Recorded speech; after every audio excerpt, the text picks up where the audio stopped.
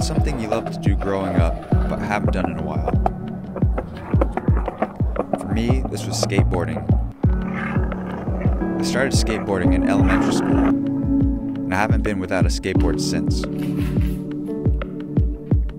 The other day, I wanted to take a short break in the midst of running errands, fulfilling responsibilities, and just being tired from work. And I saw my skateboard propped up in my garage. And I figured, I'm gonna go skate around for a bit. And I was surprised at the joy that it brought. It brought back memories and feelings of a simpler time. Before cell phones, before social media, Netflix, and just having the world at your fingertips. It brought back memories of meeting up with friends and skating after school.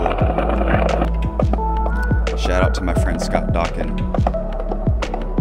We grew up together and always skated together.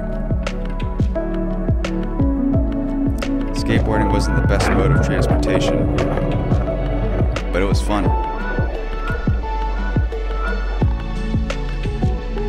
I was never good at skateboarding. But part of the fun and challenge was trying to land new tricks. And you don't stop trying until you get it.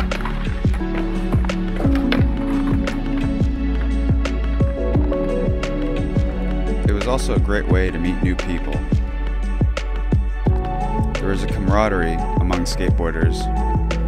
It didn't matter how young or old you were, what type of upbringing you had. If you were on a skateboard, there was an instant connection.